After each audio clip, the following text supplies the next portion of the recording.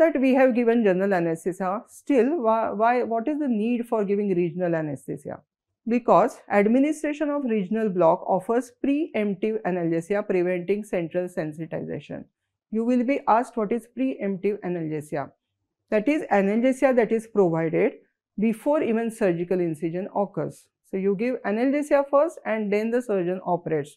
This way there is, this can prevent the central sensitization and it reduces the intraoperative anesthetic requirement, maintains a better hemodynamic stability, and it provides extended period of the postoperative analgesia. Thus, you can achieve opioid sparing by giving preemptive analgesia. So, why regional anesthesia with GA? That is, in what way we are giving? This is, you are giving brachial block as preemptive analgesia. Any contraindication for brachial block? These will be usually the same that are contraindication that you will give, you will know for any regional anesthetic. Patient refusal, absolute contraindication. Infection at the site, coagulopathy, known allergy to local anesthetics, and inability of the patient to cooperate. Sometimes then you will have to refuse. This is short note asked in the exam, theoretical exam also, and even in practical exam. The examiner will ask you, sometimes the examiner will ask you to draw the brachial plexus also, and therefore this part you must know very well. Now brachial plexus, if you see, it is formed by the central rami, ventral rami of the C5 to T1 roots with occasional input from C4 as well as T2. Now these come out from the spinal foramina and then they unite to form 3 trunks. So these are the trunks. So central ventral rami of C5, C6 form the superior trunk, C7 continues as middle trunk, and C8 and T1 unite to form the inferior trunk. Immediately after forming the trunk, each trunk divides into anterior and posterior branch. Okay, so there will be 6 divisions, 3 anterior divisions, 3 posterior divisions. Now they will again reunite to form cords. The anterior division of first and the second, they will form the lateral cord. All the posterior divisions of all the 3 trunks, they will form the posterior cord. So this is lateral cord, this is posterior cord, and the anterior division of the inferior trunk will continue as medial cord. So now we had 5 roots, 3 trunks, 6 divisions and 3 cords. Now each of these cords will give rise to individual nerves, and therefore to know the root value of the nerves you will have to trace back the nerve. For example, if you take a single nerve as a musculocutaneous nerve, then its root value is C5 and C6. You can see it here. It is receiving the input from all these 3 roots. Now this is same picture, but it is superimposed on the surrounding structures, anatomical structures. So the roots come in between the anterior scalene. This is anterior scalene, this is middle scalene. In between the roots will come, these are the ventral rami, so 5 roots. The trunks will be formed after they leave the middle scalene muscle, and that is where you give your interscalene block. We will come see that in the next slide. And then after the clavicle and between the first strip, the entire brachial plexus will go, and it will be, the divisions will be behind the clavicle. As you can see, this is the clavicle and the divisions are behind the clavicle, and the cords will be immediately after the brachial plexus leaves the clavicle, and then as it reaches or approaches the axilla, you will see the individual nerves. So if you see, now I have superimposed this picture on the another picture. So these are again roots. These are the interscalene block. It will cover these 3 trunks. So it will block these 3 trunks.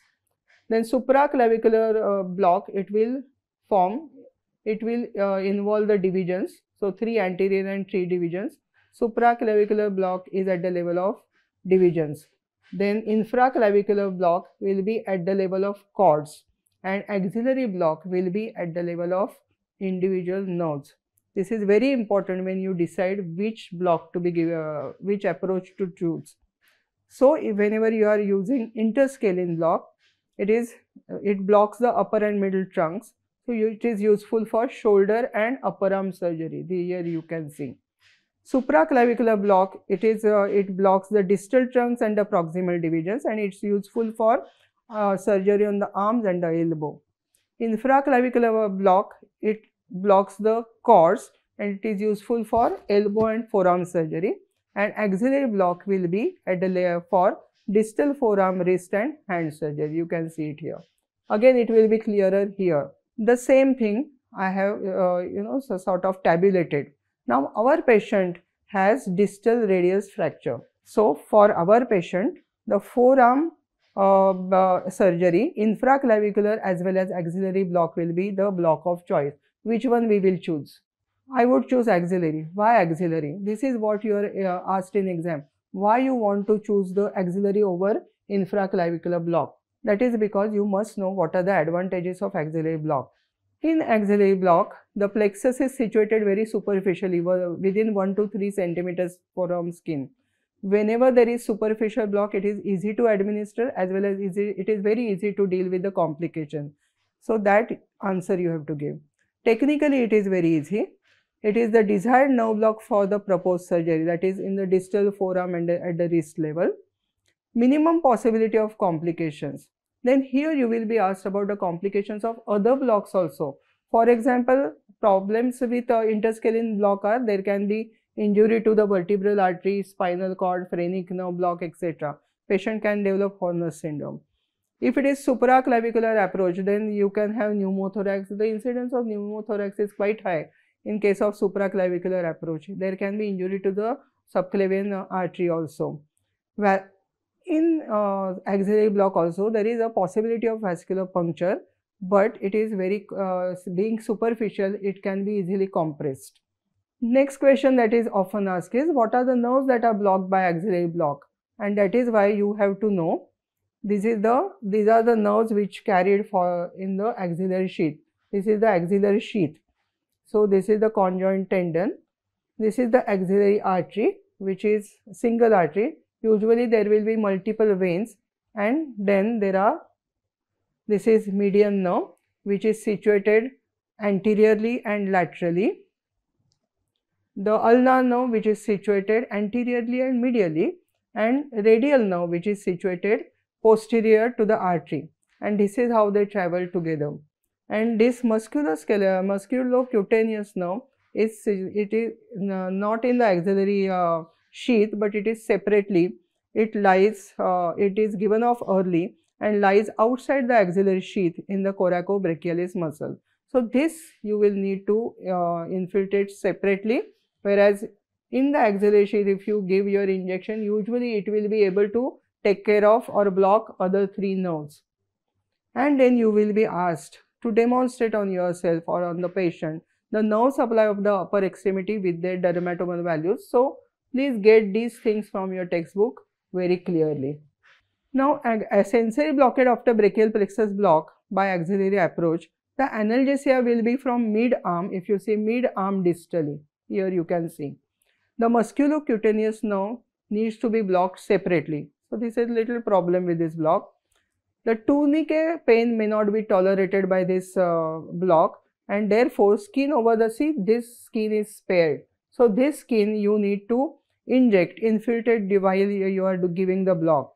So it is infiltrated with local anesthetic solution to block the intercostobrachialis nerve.